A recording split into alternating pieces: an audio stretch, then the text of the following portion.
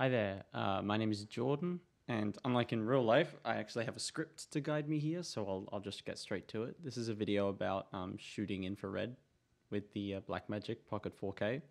Um, that opening shot you saw started off red. That's how the footage comes straight out of the camera, and just thought it'd be good for you guys to see it and what I'm then doing to it.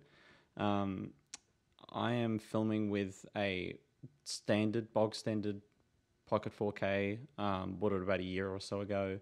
And then just the other week, I picked up a Hoya R72 infrared filter. It starts its viewing at like 720 nanometers. I think it lets pass as the base. Um, and I got it off eBay, thankfully, a genuine one. I had to check that. But yep. So the first thing you'll notice is that a lot of the clips are very noisy.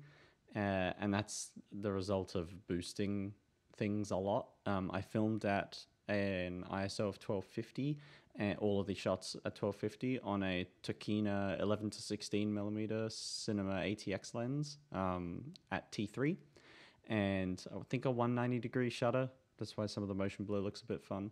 And I just, yeah, as I said, I boosted it in Resolve so that we can get some nice contrast and some highlights and get that really nice dark sky that standard 720 nanometer infrared photography gives.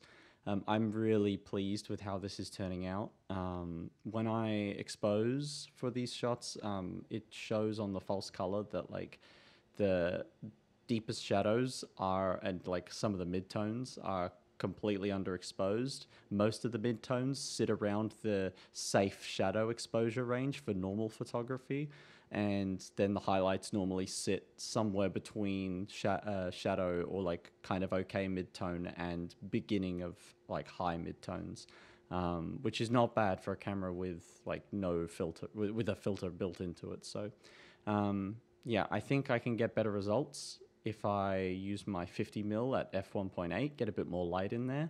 But overall, like, this is fantastic to shoot with, and I just wanted to make a little thing to show people that yes, it is possible to do this, and also this is specifically for a project I intend to grain heavily, so a lot of that noise will disappear. So hope you enjoyed this, and if you're curious, go pick one up for yourself.